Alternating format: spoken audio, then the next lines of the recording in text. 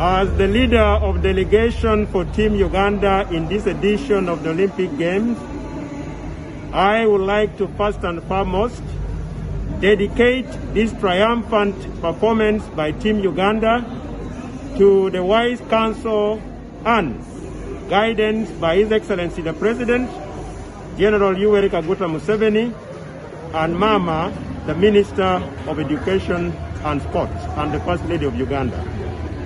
Secondly, by far and so far, this is the greatest and the best performance by Team Uganda in the Olympic Games since 1956.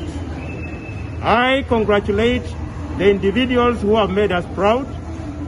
So far, we have 4 Olympic medals, 2 gold, 1 silver, 1 bronze. To the sports-loving people of Uganda, I equally dedicate this performance to you. To those who doubted Uganda, the answer has been put in this edition of the Olympic Games. We are a nation blessed. We are a nation gifted.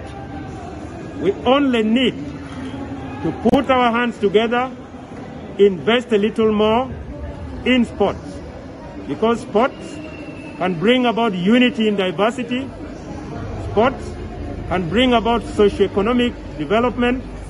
Sports has turned into an income-generating activity. I congratulate Team Uganda. I am proudly Ugandan, and I congratulate all the team members. I congratulate all the officials. I congratulate all the athletes so far.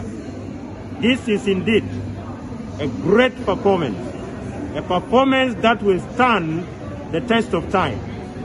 And we hope that we will pick the bits and pieces from here and be able to fly the flag of Uganda higher and higher in major competitions and championships such as the Olympic Games, the World Championship, the Commonwealth Games, the All Africa Games, to mention but a few.